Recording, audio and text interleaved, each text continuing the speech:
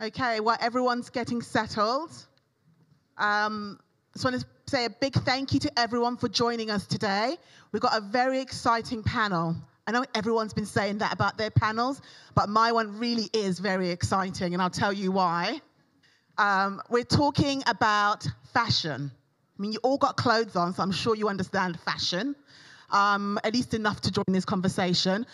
What I have done this time round, last year was the first time I was at COP, and I was also doing another fashion panel. And I remember one of the people in the audience put their hand up, and when I asked them, what's your question? They said to me, how come your panel isn't diverse? It doesn't represent the voices of the industry. So this really stayed with me. And I thought to myself, if I work with them again for COP28, I'm going to make sure that I have a very diverse panel on stage. And I'm happy to say it was a mission that I accomplished. So I will tell you why I accomplished it. We've got Sophie, who is from Belgium, and she's going to talk about human rights. No one talks about human rights when it comes to sustainability. They just talk about how their T-shirt made up of this amazing fabric, but who made that T-shirt? And whether they were made in the good conditions. So we have brought human rights to the conversation. We have got Nisha. She is representing the All Foundation. So we're talking Global South. Last time I did a conversation on sustainability, it was very focused on the solutions being provided by the Global North. But nobody invited the Global South to this conversation in terms of fashion, sustainability, innovation, and policy. So Nisha is here to represent and to kind of give us learning moments about how we can collaborate with the Global South. We have got Fernanda. She's coming from the activism point of view. She's from Fashion Revolution, so she's going to be able to share with us information about worker rights, about the things that the Fashion Revolution is doing, a very important part of the conversation. We've got Nikolai. He is from Ghana, so we've got fashion on the table. I thought it was very important, if we're going to talk about fashion, we need to have fashion in the conversation. Hence why we've got Nikolai, and he brings a wealth of knowledge, and he's also an advocate of sustainability within the fashion industry. And last but not least, we've got Bodhi, and we're talking about manufacturing. When you speak about sustainability, you have to bring the manufacturers to the conversation, because they are part of the problem as well and helping us solve it. So it's so important to have manufacturing at the table, and Bodhi has a wealth of experience to bring as well. So when I tell you that I put together a panel that is very much covering all corners, you can see it here. And if you're asking yourself, where's the youth perspective? Well, I can say Nisha also represents the youth perspective as well, and kind of brings that voice to the table. So today, I don't want to focus too much on the problems, which I think the panelists know. I want to focus on actionable solutions. I want you guys to leave this room knowing exactly what your next step is going to be, understanding what isn't working, and being able to implement that in your business plan. So let's begin. Let's jump straight in. Sophia, I'm going to talk to you first about problems. Can you highlight for us which is the biggest problem for you so far? Yes. Thank you so much for the invitation and the organization. So I would go straight to the point. For us, the biggest problem is that the fashion industry is buyer-driven, which means that there is a huge power imbalance between the buyers and the suppliers. And that means that actually that's the root cause for a lot of chains of human rights violations afterwards. If suppliers don't feel they can really have a say, they are in a situation where they cannot really ensure that human rights are going to be respected. And this is putting them under a lot of pressure, and it puts then workers and cotton farmers under a lot of pressure. And we will go to the solutions afterwards. Thank you, Sophie. And Nisha, what do you identify to be the biggest problem? Thank you, Michanetta. So, to summary, the biggest problem that I'm here sitting to you talking today is the fact that there is too much clothing.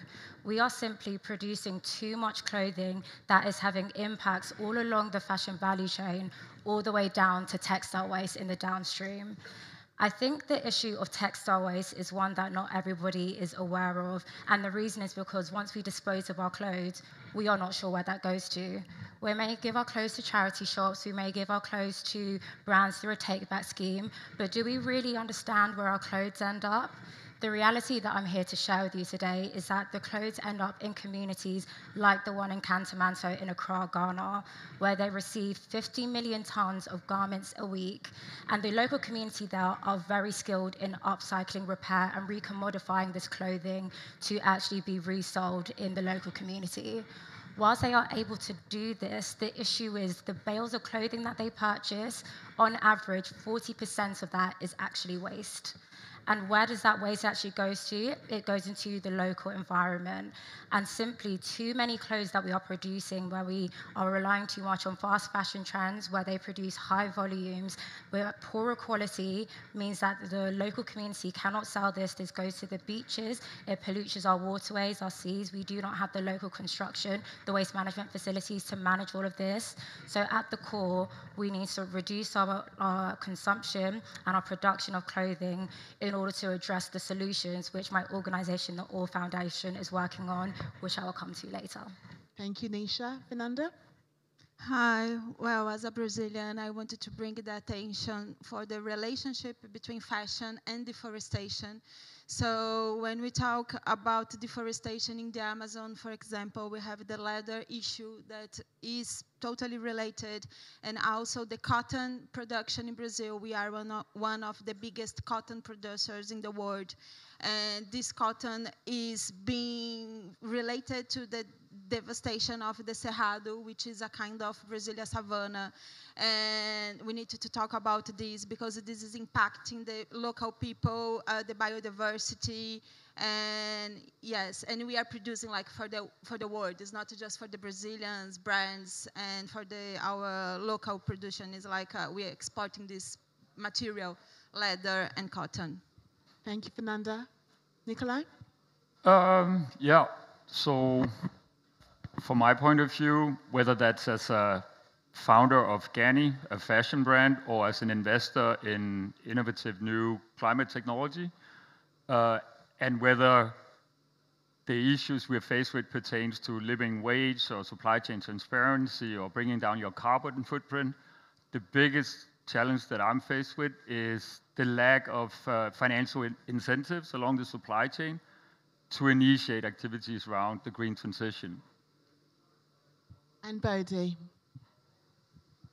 Yeah, thank you. If we look at the manufacturing side, you know that manufacturing is very labor-intensive kind of industry.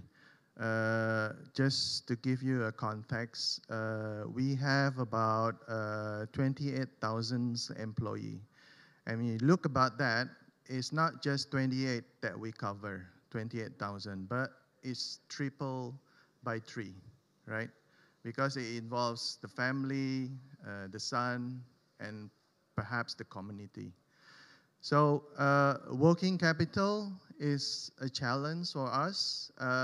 If you look at the fund, if you look at the green fund, for example, the difference between the normal and the green fund is just like a 0.25%, which is nothing. So that's the biggest challenge. And the other side is a mindset. Mindset, we have to drive from the mindset to be able to bring the whole organization to follow the process that we want to grow in terms of the sustainability. Yeah. Thank you. I mean, you've all addressed very different problems, and I'm sure in the audience they probably can also pinpoint other problems that the fashion industry has. We do have many. I want to talk now about policy, because we've addressed the problems. We've identified what we consider to be the biggest problems. But I want to bring policy into it, because I think a lot of people have viewed it as the silver bullet, as what's going to solve these problems. But I would love for you to let me know what kind of challenges and opportunities do you think that policy brings to the table? Because I know you understand that fashion is very unregulated. I always view fashion as teenagers that need discipline. So how do you think policy is going to play a key role? Do you think it's going to challenge the industry? Do you think it's an opportunity for us to do better? I would love to hear your thoughts. Anyone want to start?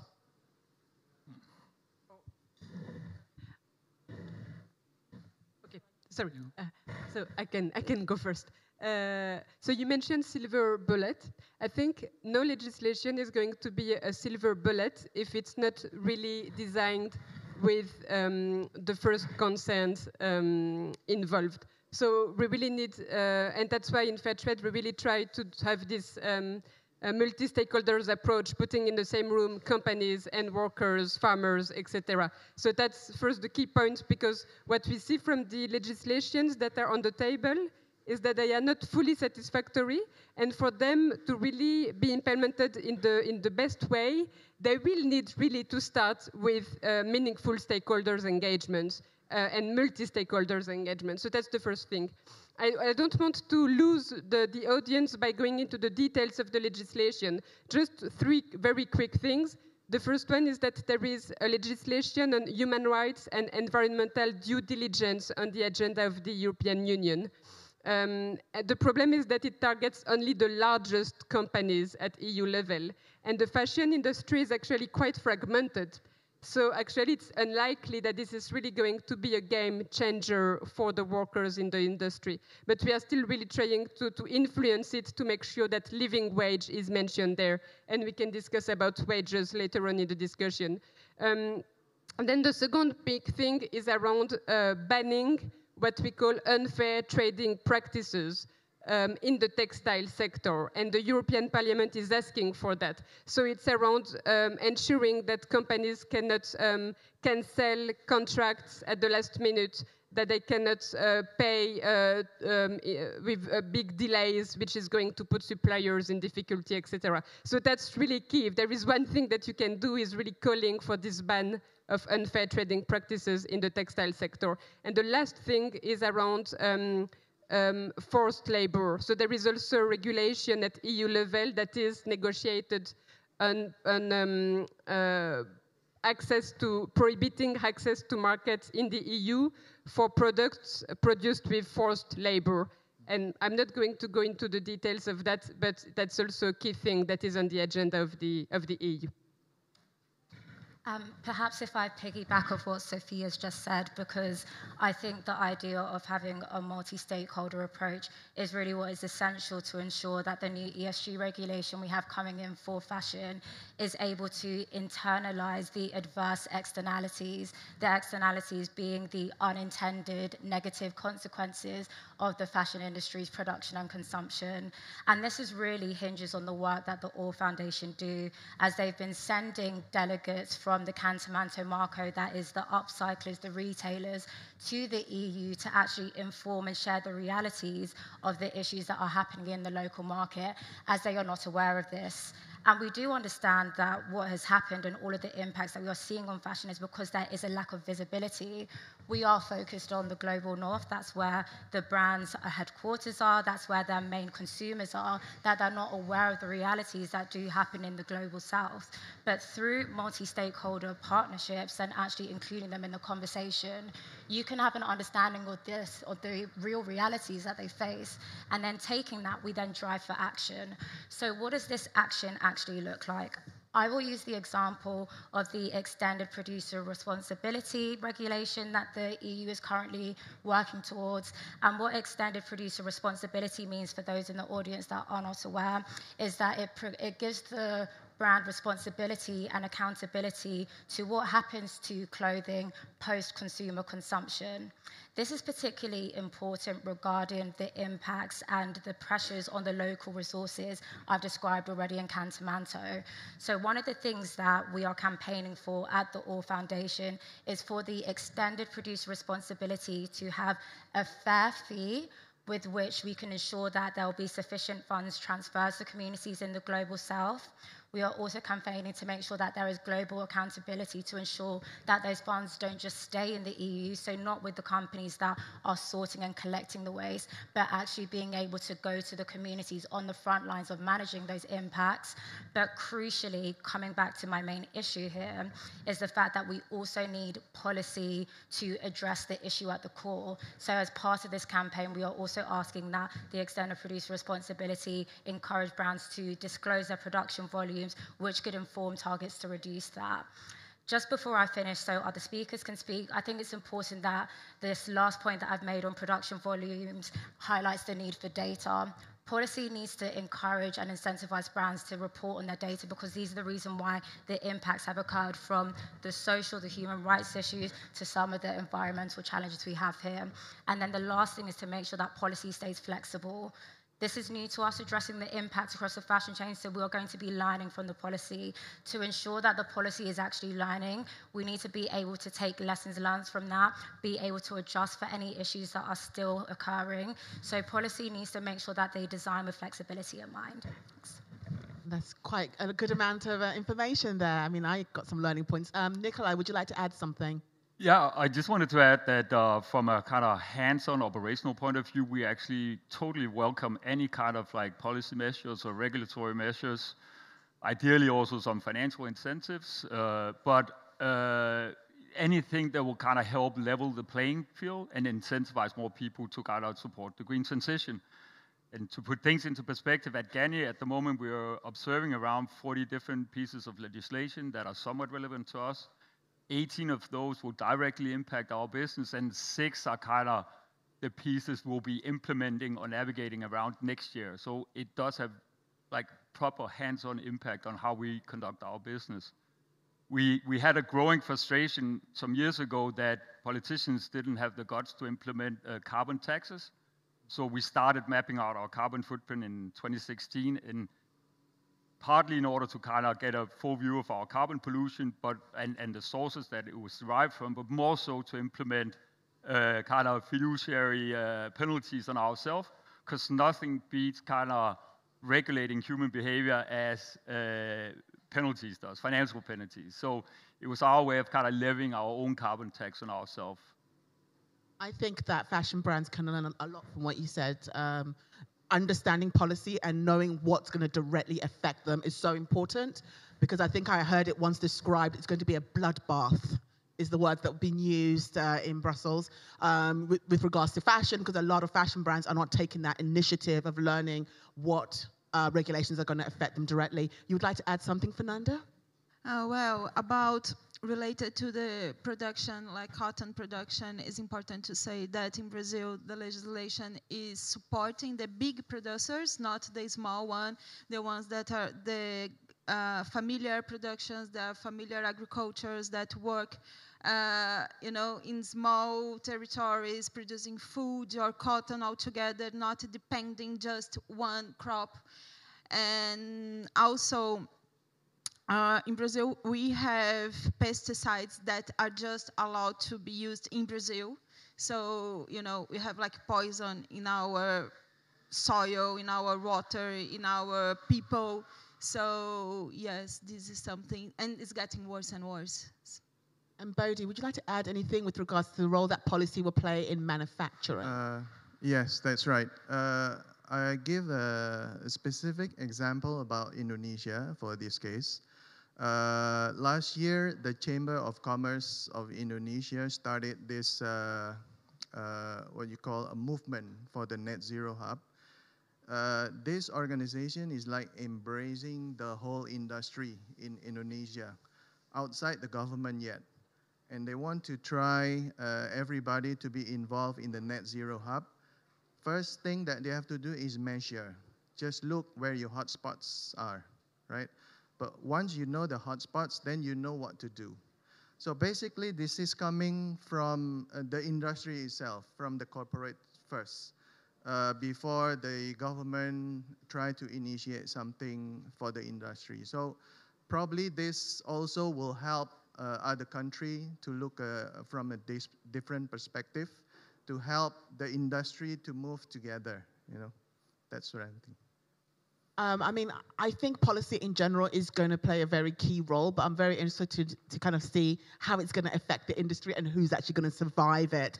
So let's move it on to scalable innovations, because I want to talk about that, because in my experience, a lot of technology that's out there currently can actually help fashion brands be able to comply to legislations. So are there any scalable innovations that you are aware of that you would like to share with our audience today? any kind of technology, especially with you, Nicola. I know you speak a lot about material innovation. Could you share maybe your findings, your challenges that you face with new materials? Because it's not easy. Yeah. So obviously, in order to bring down your carbon footprint, which is our biggest priority, you need to you identify the sources. And the materials or the product itself is probably 85 to 90% of your carbon footprint. The material itself, at least 65%, if not more. So that's obviously your biggest culprit there. So working with innovative new materials has been a huge priority for us. We've orchestrated that around a department we call Fabrics of the Future, where we constantly monitor and work with around 30 different material suppliers. And we help them bring their product to the market. So we try to take responsibility for the fact that there's a lot of startups inventing great new technologies and developing products on the back of that, but they're struggling to get to scale.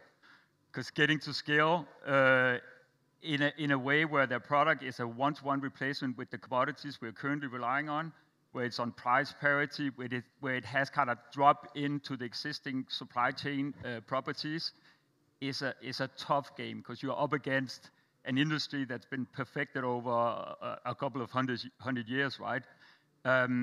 But in order to help them, that we test out their products, we launch them in the market, but we always do it with a view to bake it into the core of our business, because otherwise it doesn't make sense. There's a lot of pilot fatigue going on out there, because lots of businesses are happy to strike a collab or marketing partnership with a lot of these startups, right?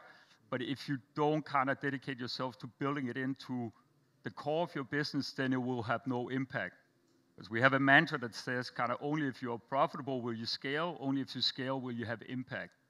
And we try to repeat that. So at the moment, around 5% of our collection is based on innovative new materials, like the way we've sourced out the use of virgin leather by using biomaterials typically, and we use a lot of recycled leather.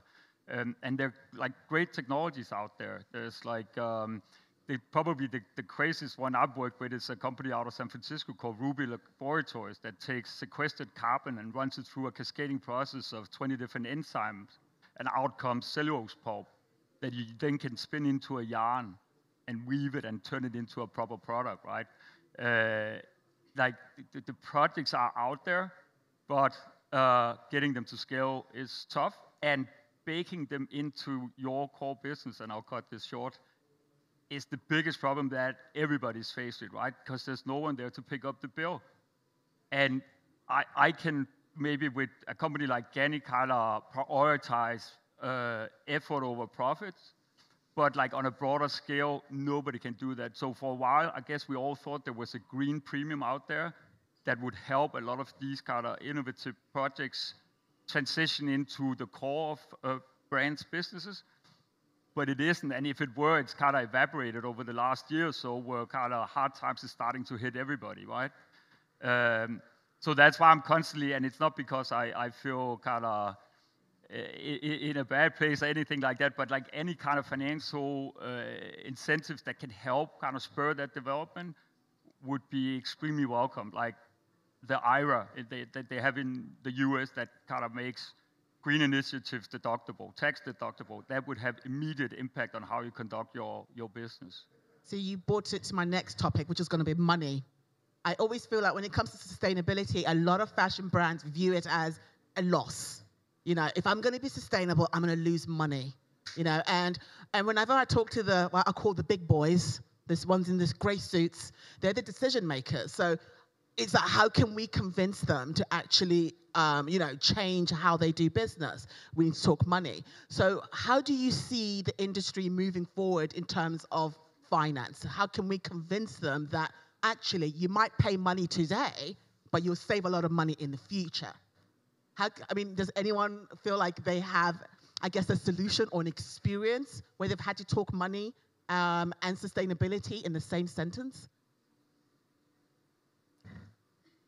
It's not a profitable business investing in sustainability. I'm sorry. It's still today more from, and I'm totally opening all flanks for criticism here, but it's it's still somewhat of a moral obligation more than anything else, because there's no one along the supply chain to pick up the bill. Bodhi and I had a good conversation about that just before.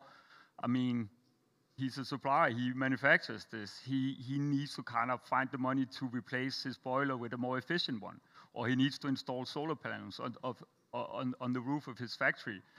And you cannot pass it on to the end consumer, and you shouldn't, for sure not. Like, this is our responsibility. You just got to figure out how to go about it. We have a program, again, we moved from carbon offsetting to insetting, because we felt kind of that the compensating was being exploited somewhat. So we're trying to kind of use that budget to then install solar panels with the suppliers that we work with, although they're not our suppliers, like they work with everybody in the industry, but then installing kind of solar panels with them. And we see that there's a huge willingness from the supplier base to work with us on a project like that. So we literally hardly pay for the actual solar panels, but we pay for the kind of configuration, the project management. We kind of initiate the project. But in many places, especially in Europe, you can pay for the solar panels over your utility bill. So it's not like a huge cost per se. It's just a matter of kind of doing it and not waiting for the industry to introduce like industry-wide standards, basically. It's kind of preferring action over perfection. I mean, I feel like in other industries they do it. So I just kind of wonder what the stop is for fashion. Yes. So I just wanted to build on what you were saying also earlier on the need for economic fiscal incentives, because it's really not fair that those who are actually trying to make efforts to produce in a more sustainable way actually are facing, are disadvantaged.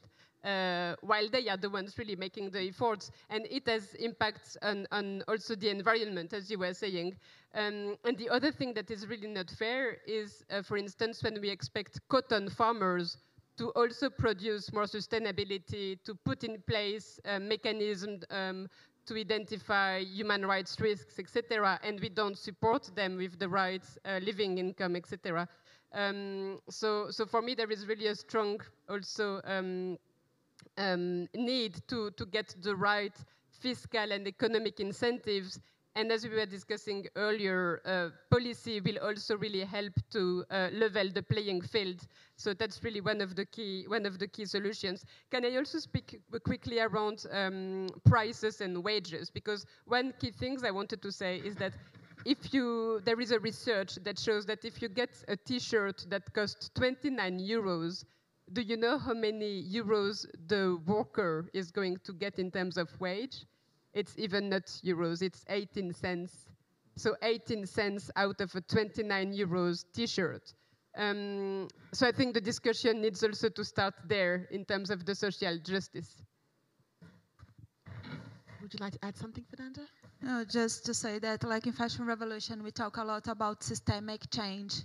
And I think it's about that. It's not possible that a brand invest in sustainability just to get profit. It's not about profit. They need to have, they need to change and have another kind of concept of why they are investing and be part of something else, something bigger. Like to add something, Nisha? Yeah, I think, Sophie, you touched on it briefly about the economic incentives, right? And I think as well, Nikolai, we discussed this where, sustainability is seen as a cost.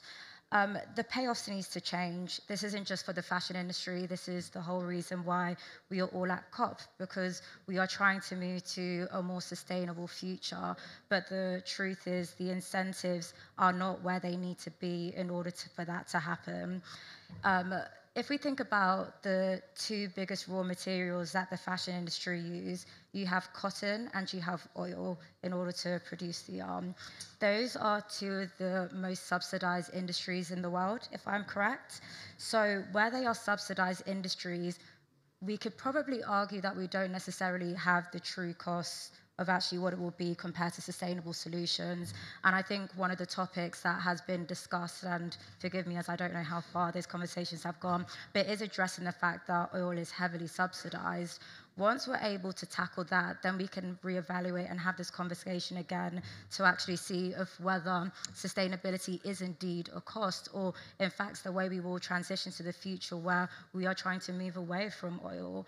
So really thinking about what the incentives look like, both in the traditional context and how we need to change that to move towards a more sustainable future, including for fashion, it is part of the thing that will help to alleviate and get us the financial incentive and get brands to act where we need them to be. I think you made an important point, Nisha, when you said that the reason why we're all here is to kind of deal with climate change. And I feel sometimes like fashion is not invited to all the right conversations. We should be in the conversation about agriculture. We should be in the conversation about chemicals. We should be part of that, you know.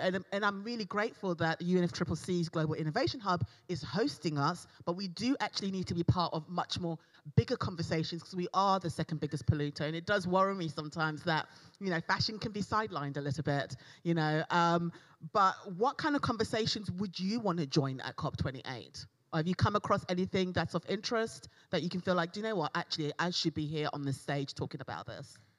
We actually did. So we had a lovely walk through COP yesterday, and we found ourselves seeing Zimbabwe, and we were amazed at what we saw when we talk about regenerative agriculture. And this has become a bit of a buzzword in sustainability circles, but nobody actually knows what regenerative agriculture means.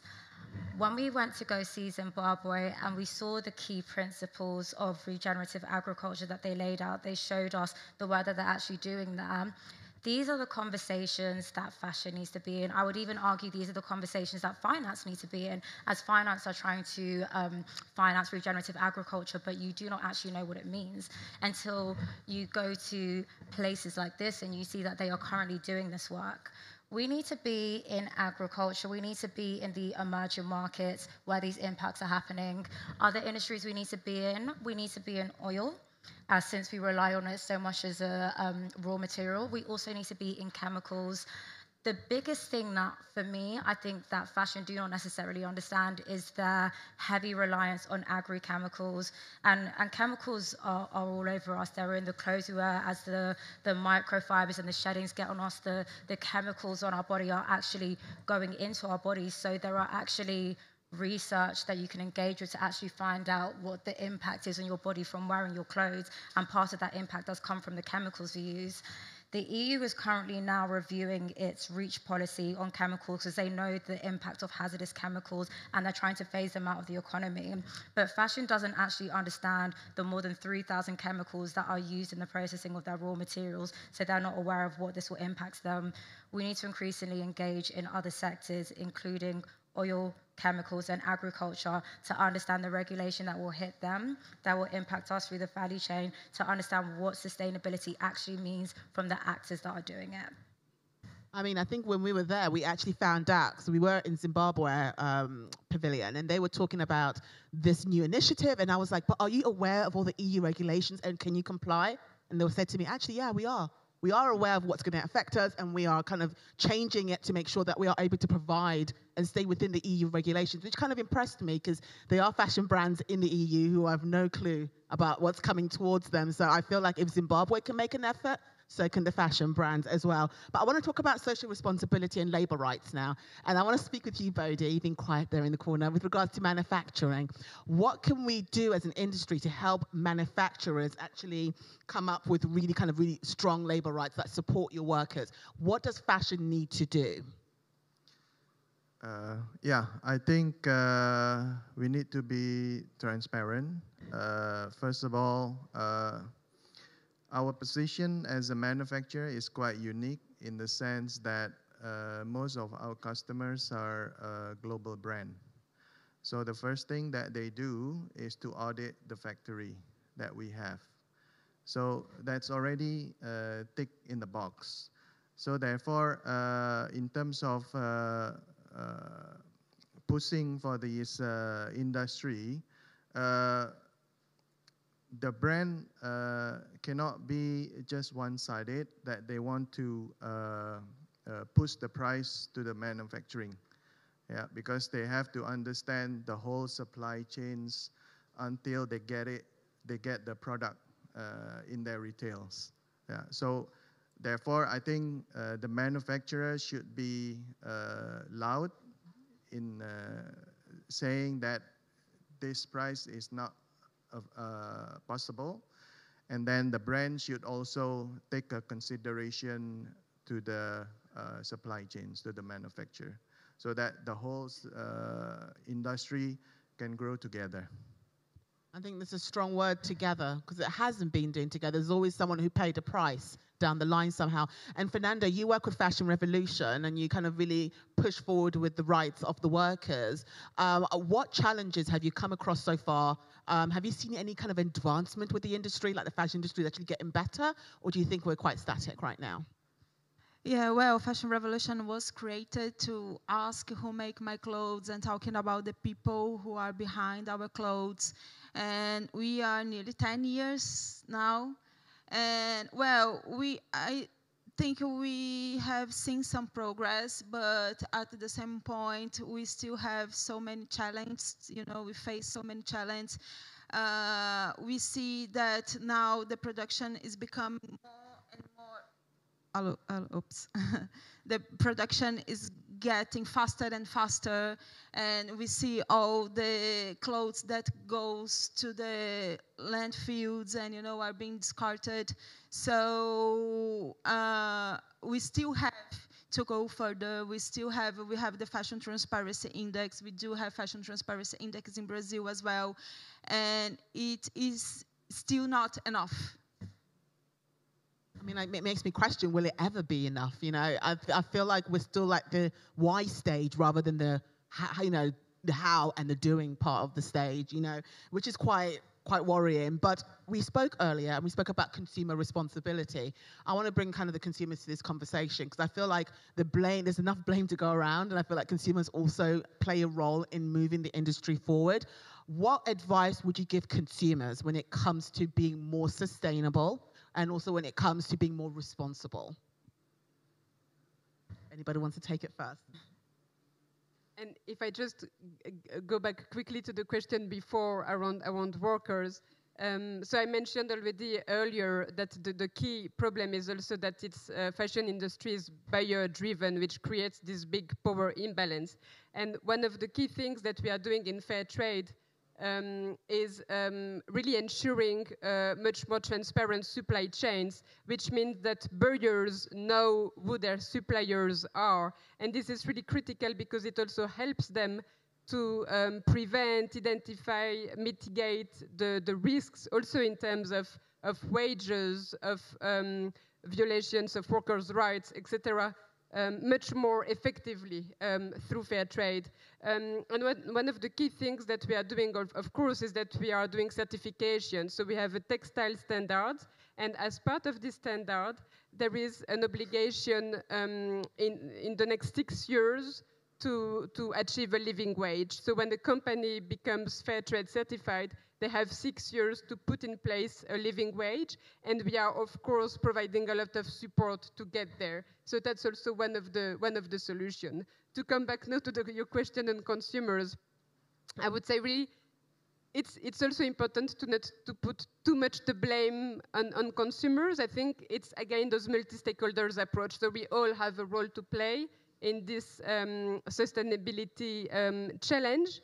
And yeah, probably one of the options for consumers is also to buy fair trade, or to buy to companies who are doing all this work that you already mentioned. So if there is not yet enough fiscal and economic incentives to support the ones who are making the efforts, then this is where the consumers have a role to play, because this is a bit like a voting right. So they need to support the ones who are really actually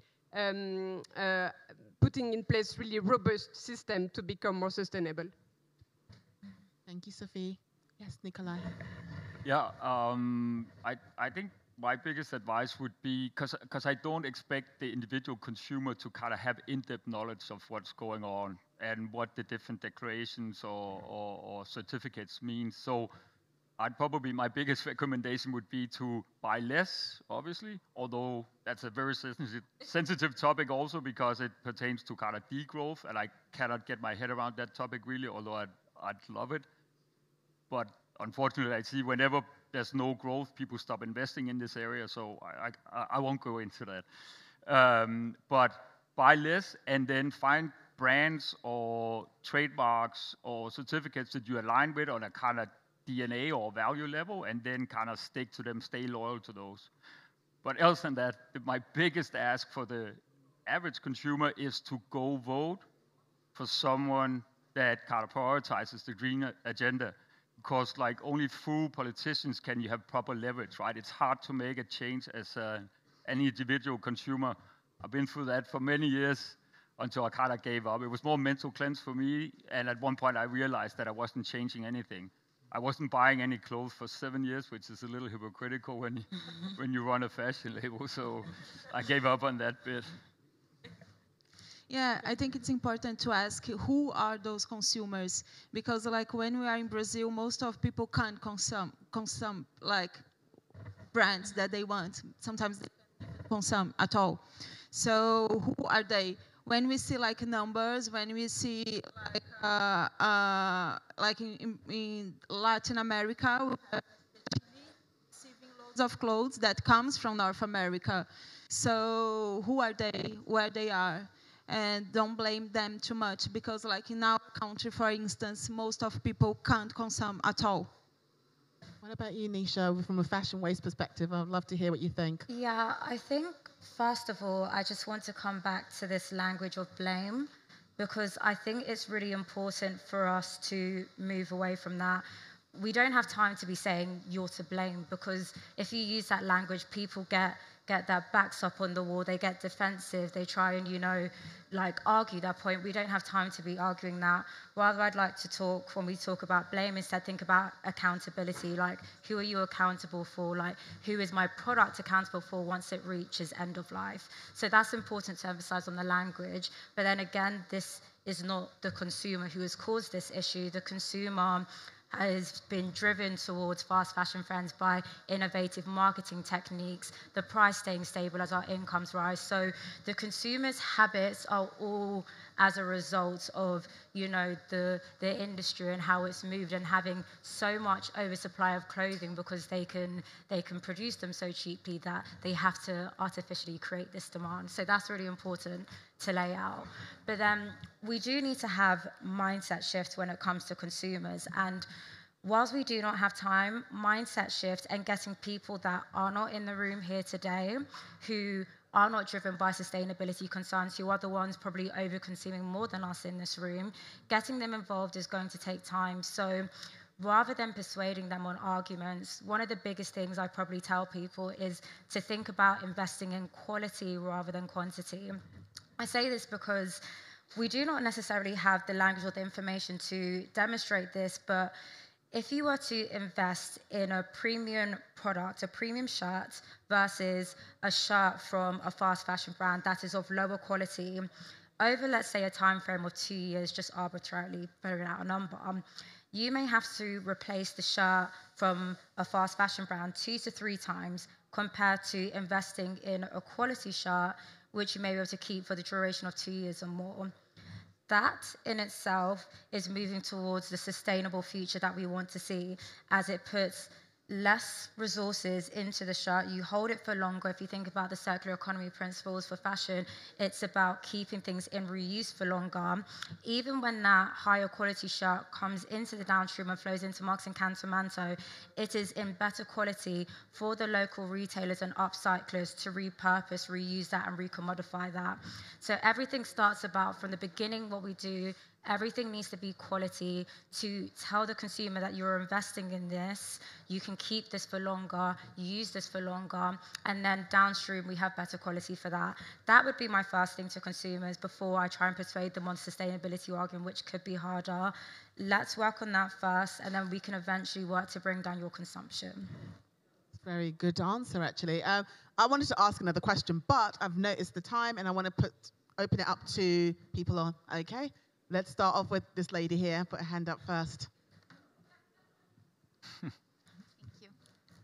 So, hi, my name is Letícia. I'm from Brazil. I'm with the Climate Change Media Partnership here. So I have two questions, actually. One is about the reuse and recycling. How can we turn them mainstream? Because we know planet is finite. We don't have enough resources, so we cannot keep producing forever. And the other question is about the price. So as Fernanda mentioned, a lot of people don't have the financial power to buy sustainable clothes, because sustainable clothes are more expensive because they internalize all the costs. And one of the problems in the industry is the externalizing of all the costs. So how to balance the price of the clothing, the fair price of the clothing, and to turn it in a way in that people can buy, because a lot of people, they are aware of the impact of the industry, but they don't have the financial power to buy the clothes they wanted. So how do we balance that? It's a very good question. Anyone want to tackle it first? I can comment to the reuse aspect. Yes. Okay, Nisha, then Nikolai. Sure. So I'll just address the reuse part of your question. I think it's important to emphasize, if I haven't already, that the reuse systems and the reuse skills that we need are already happening in communities like Cantamanto. They can process up to 25 million garments a month. That is an incredible number. So where we have those skills doing that, we now need to work about how do we get the skills, the work that they're actually doing, to wider markets. And this is where I would more put out an appeal, because I'm always looking to engage with stakeholders who want to engage in the reuse market, because we have people doing that. How do we now take that to other markets in the global north? You have certain retailers that are doing more re-commerce now. How do we get them to engage with communities in the global south that are already doing reuse? That's really the first thing to me, that we really need to understand that reuse economies do exist. They're very localized or small, but if we're able to engage further across the value chain, probably enhanced by digital technologies to allow us to collaborate, this is how we can bring that further to the mainstream. Thank you, Nisha. Nikolai, you would like to add something? Yeah, I just wanted to add that from a kind of tech point of view, I see a lot of great projects coming our way at scale, especially within polyester recycling, and cotton recycling. There's Renewcell, Circ, Amber Circle, Redo, and a secret project from Sweden that's launching at scale. And the only kind of challenge is obviously the capex involved, like the investments involved in building these factories, and kind of, again, the lack of a green premium that will allow these businesses to transition into the market and into a competitive state. Which brings me to your other kind of issue, and that is kind of passing that cost along to the end consumer. And it's a huge problem. I think it's really, really hard to compute, but like in a business like ours, I'd say it's probably at least 2% and maybe up towards 5, 7, 8% of our margins that kind of evaporates in our sustainability effort. And it's some of it is kind of direct cost, like the people you employ, the certificates, the consultants, the technical platforms, et cetera, et cetera. But a lot of that is, and it's really hard to explain, but it's us kind of phasing out cowboy boot that's the bestseller, but we cannot find, we insist on kind of not using virgin leather, and we cannot find a biomaterial that will replace 2 colorways. Those 2 colorways make up $2.4 million of sales for us, so it's a lot of money. And we ultimately decide to phase them out. That was probably the biggest decision I was part of making at Ganni, because that's like real money on the table, but because we couldn't replace them, we decided to phase them out, hoping that we'll find an alternative in the process, but we did so. So you're constantly kind of faced with those kind of challenges, and they are really hard to figure out how to get around if you want to avoid kind of passing on the cost to the end consumer. But some of it is passed on, which makes sustainability or responsibility or whatever you want to call it a somewhat exclusive exercise. No, very briefly, what's probably costly is really to set up also the sustainability systems, as you were saying. So I think paying workers, cotton farmers, living wage, living income is probably not what's going to be really making a big difference in the final price. What is costly is really to set up all those environmental and human rights due diligence systems. And so right now in fair trade, we're trying to assess how much costly it is to comply with the upcoming directive at EU level on human rights and environmental due diligence. And we're also really trying to support companies in setting up those systems. And again, I mean, I think the key of there is for governments to really provide the enabling environment in terms of incentives to ensure that the prices remain affordable for consumers. Thank you. I saw there's one question. Ooh, I've only got room for one more question. So because the lady there with her hand up in the second row put her hand up last, we will share one question with you, Laura. So I have two questions, but the first one is more food for thought for everyone here. What if instead of using the word consumer, because within that word there's the word of consuming, we use a word called user? So we don't consume like we consume water, we'll use our clothing. So that's food for thought for everyone here. And then the second question is, how do we clothe 10 billion people sustainably? If we can just like put it in one sentence for everyone to think about the rest of the day. Okay, who wants to tackle that question? How do we clothe 10 billion people sustainably? Who wants to start first with how they envision that? Okay, Nicola, you're brave. Let's start with you. It's hard to see the silver lining, right? In all honesty, I don't see that happening. In all honesty, but I think from my perspective, we're down to kind of technology as the only factor that will somewhat save us. And obviously, I'm hoping for people I think people will change their patterns of usage, not consumption.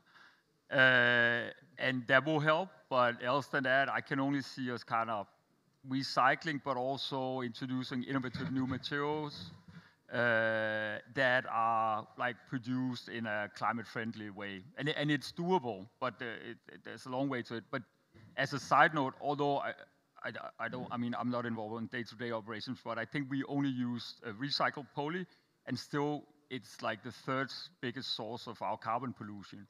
So even though we just like insist on using recycled poly, it's still a huge contributor to our carbon footprint. So it's hard to kind of solve.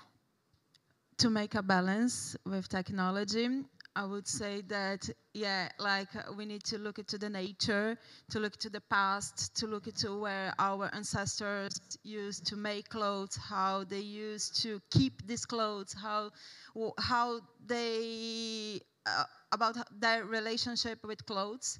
So I think it is about that, like a heritage, ancestor, and nature. Essentially, sustainability for who is the key thing. Sustainability for who and for what. Sustainability can mean environmental, social issues. So we really need to bog down on what we actually mean by sustainability. One thing we haven't discussed today is aspects of clothing poverty. It is an issue that's rising somewhere in the UK where people cannot actually afford access to adequate clothing. This is honestly why the aspect of the quality of clothing really does matter, because climate change is real, the impacts are real, people are feeling them, we cannot deal with poor quality clothing. So ensuring that what we are producing is quality for all is the key thing. That happens when you bring all the stakeholders, representatives of the stakeholders into the room. 10 billion is a lot, clothing means a lot to different people. I think the environmental and the social aspects are actually very much linked. So if we make progress on the social justice elements, we also make progress on the environmental one and vice versa. And I think the solutions, we already mentioned them. For me, it's really pushing for the right regulation, the regulation that we really need. And that's going really to improve the lives of farmers and workers. And then having honest discussions, how we are having right now as all part of this sector, and really bringing together in the same room farmers, workers, brands, retailers, suppliers, consumers, and having those discussions. Bodhi, how do we clothe 10 billion people sustainably? Yeah, I think this is the one that I brought up earlier, is about the manufacturing. It's about the human, right? The human is very important because we carry a lot of labor-intensive industry. So therefore, even though we take care of the climate as well, but the most important thing is the people. Yeah, the people has to be resilient, I would say. Yeah, so it's good for everybody, and then they can adapt along the way, and then become part of the community together with the rest of the global team. Yeah, thank you. Would you like to add something? Anyone else? Okay. Oh, we've got, okay, one question. You literally, yeah, to that lady. Just a quick one, because we're running out of time. Okay. I have a question for Sophie, but before that, I quickly wanted to say that I'm from Fashion Revolution Pakistan, and something that we really need to focus on is indigenous knowledge of craftspeople that we've had for generations, and it's been very sustainable. So I think that's really important, especially in terms of Pakistan as well. We have fabric that they've been making for 5,000 years that they use from herbs that are local, that does not use any sort of chemicals. So I really feel like we need to make that connection with craftspeople and involve them into this conversation as well. The question for Sophie is, Sophie, I only know of one business in Pakistan, which is Artistic Millionaires, that are fair trade, have one, I think, particular unit that is fair trade certified. And how can, and that's one of the largest denim factories in Pakistan. How can smaller suppliers, smaller businesses get that fair trade certification? Because when I've talked to people, they said that the certification is so expensive that they cannot afford it, which obviously then leaves them out of the market for the fair trade. And I'm a huge proponent of fair trade myself. I've worked at 10,000 Villages for years, so I understand, you know, and consumers, by the way, are very smart. When they see fair trade certified, they will go for that, for sure. But how can suppliers who are not large businesses get that certification? How can that be affordable for them? I don't know if you can answer this in 1 minute and 30 seconds, but let's give it a go. Yeah, perhaps it's a conversation we can take separately, but this is where, for instance, we are trying to partner with some donors to support this cost of the certification. And indeed, the certification is very costly because, again, there are all those systems to put in place, and people don't realize that being sustainable, it requires a lot of systems, and this is what is expensive. Also, in terms of the audit, credibility is expensive, actually. But thank you very much for your support, and thank you for the reference to indigenous people. Fair trade is trying to take the direction of agroecology, and I think nobody knows better what agroecology is than indigenous people, so thank you for that. Well done, Sophie. That was really good. But now I'm going to wrap up because I know it's time for us to wrap up. But I want to say, first of all, thank you so much to everyone on this panel for sharing your knowledge. And when you think of that question, how to clothe 10 billion people sustainably, let that be your goal. You know, let that be what will lead you to get there. And we are hoping to continue this conversation. This will not be the end. This is the intro to what we need to do going next and the next steps that we need to do. So please feel free. I know I wasn't able to take all your questions. So please feel free to approach our panelists afterwards and have a one-on-one conversation with them. And we hope that this honest, transparent conversation gave you something to think about a little bit. So thank you again, United Nations Climate Change Global Innovation Hub, for hosting us. Thank you. Thank you very much. You're hereby relieved, and we will call you for the next round because we are working on